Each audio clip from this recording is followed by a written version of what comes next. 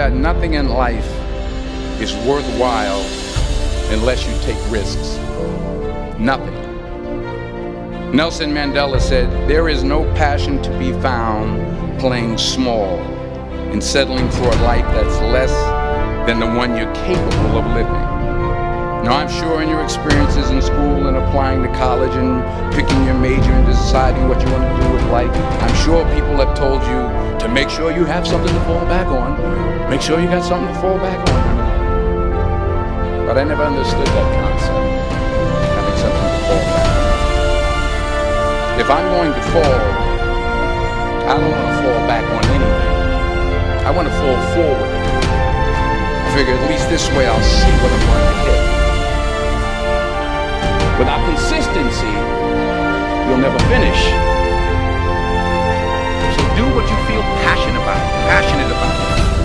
Take chances. Don't be afraid to fail. There's an old IQ test with 9 dots, and you had to draw 5 lines with a pencil within these 9 dots without lifting the pencil.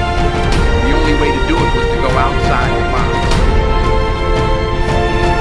Don't be afraid to think outside the box. Don't be afraid to fail big, to dream big.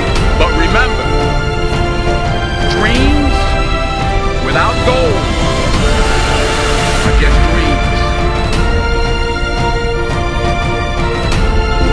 Reggie Jackson struck out 2,600 times in his career, the most in the history of baseball.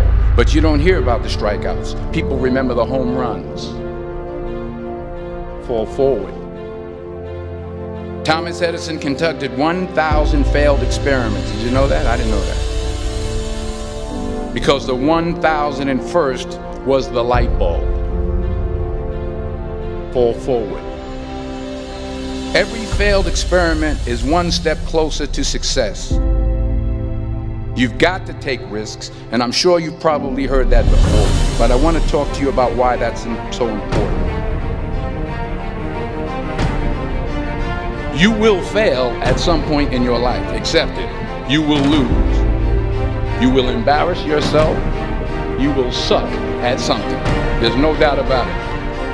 And I know that's probably not a traditional message for a graduation ceremony, but hey, I'm telling you, embrace it, because it's inevitable.